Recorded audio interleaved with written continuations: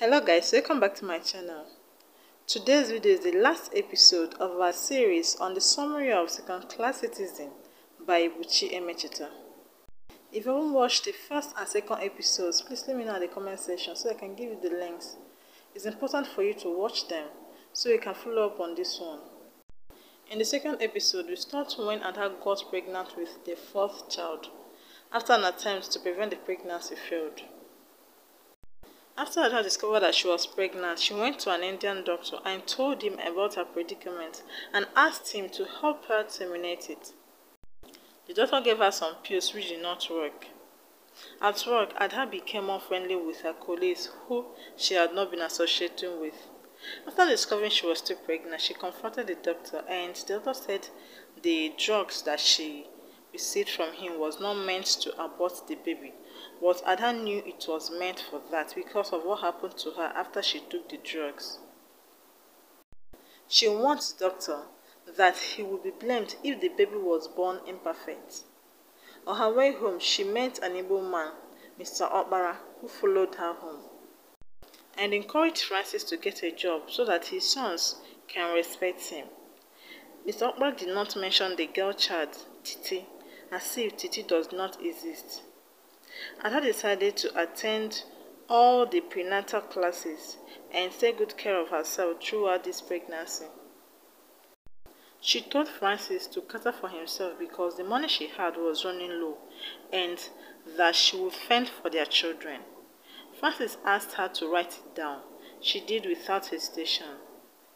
Hunger drove Francis to start working as a clerical officer in a post office. He did not tell Ada how much he earned. He only paid the rent and gave Ada 3 pence to run the house. Then Ada told him that she would go into civil service and wouldn't tell him how much she earned and the date she was to be paid. Francis said he would then prevent her from working. Then Ada reminded him that they were in England, where a husband's signature is not required for his wife to be employed. When Ada was to have her baby, she made arrangements for flowers to be delivered to her at the hospital, and she made sure she put up a smile all through her stay in the hospital. When she was discharged, she tipped the nurses that took care of her and wrote them a thank you letter when she got home. Francis did not care about Ada all through the period she stayed in the hospital, but Ada made sure she took care of herself and the baby. So Ada decided to try her hand in writing, which had always been her dream. So she bought a book that helped her to learn how to write and sat down to write all through the period she was nursing the new baby.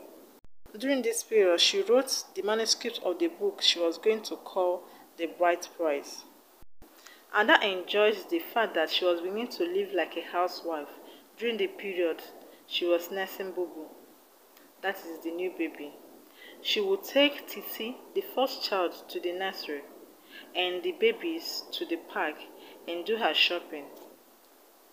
She discovered that she could have 3 hours of quietness after the children had had lunch, and she would use those 3 hours to write the novel The Bright Prize and also use those 3 hours to knit sweaters for Francis and the children. After she is done writing The Bright Prize, she gave it to her colleague at the library to read, and they did, and told her to consider publishing it because it was really interesting, but Ada did not have the intention of publishing that particular script, and one of her colleagues, Bill, called the script Ada's brainchild because Ada said she felt fulfilled after writing it, and she felt as if she just had a child. At home, she persuaded Francis to read it, but he refused. One early morning, as Ada went to shop for the house, Francis read and burnt the script. When Ada saw what he did, she could not take it, because to her, Francis just killed her brainchild, which means Francis can kill her children. She got a job in British Museum as a library officer. Francis quit his job as the clerical officer in a post office because he felt Ada was earning enough money to take care of the family, but Ada maintained her stand on Francis taking care of himself. She got a 2-room apartment where she had to cope with cockroaches and rats and moved with her children. She decided to move into a new apartment due to the constant beating that she received from Francis. And as she was leaving, she was badly beaten again by Francis to the extent that Mr. Noble had to involve the police. She left with her children and a bag of rags which are her children's clothes. Francis promised not to look for her and her bastards, and I was pleased to hear that. After 1 month, Francis stalked Titi and Vicky till he discovered where they lived. One afternoon, Francis came banging at the window. Ada opened the door and questioned Francis what he was doing in her house after he promised not to look for them. Francis told her that in their culture there is no such thing as divorce or separation, and that his father used to knock his mother about and his mother never left his father. Then Anna went on to ask him if there was any month his father did not pay the rent, if there was any day his father did not provide food and clothes for him, and asked him if there is anything his children can say that he had ever bought for them. Ada regretted why she did not see the red flags when they were dating. When they were dating, Francis never gave anything to his mom. Rather, it was his mom that gave him. Other Nigerian students in England combined their studies with work to earn money and send to their mothers. But he did not want to do the same because he does not care about his mom. And that is the same reason he does not care about her.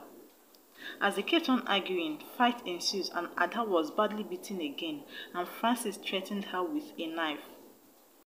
The landlord, who is a Nigerian, did not intervene in the fight because he believes it's just a squabble between a husband and a wife, and which is common amongst Nigerian couples.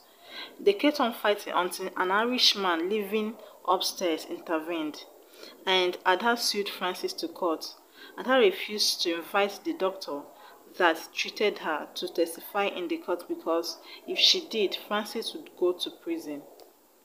Even when the doctor offered to testify against Francis in court, Ada did not want Francis to go to prison. All she wanted was for Francis to leave her alone. In court, Francis denied all the allegations, and even Ada's radio that he broke, he said it was just an accident, that he didn't even know that it was a radio, whereas he intentionally broke the radio just to break Ada's heart. He also denied being married to Ada and told Ada in their native language that he had burnt their passports and the children's birth certificate. As a result, there was nothing for Ada to show as an evidence to prove that she was married to Francis. And Ada could not provide a marriage certificate when she was being asked by the court to provide a marriage certificate to prove that she was married to Francis. And when the judge noticed that he was living with a wise man, asked Francis to make contribution towards the upbringing of the children. And Francis said he would rather have them adopted, but Ada did not agree to this. Rather, she said that the children were hers and she would not disappoint them. She left the courtroom, despising the court, and met her old classmate who paid the taxi that took her home. This is where the novel ends. I hope you enjoyed the story. I hope you understood it and can answer any question on this particular novel in your exam. Please click on the like button, click on the subscribe button, and share the video to your friends. Thank you very much for watching, and see you next time in another video. Bye for now.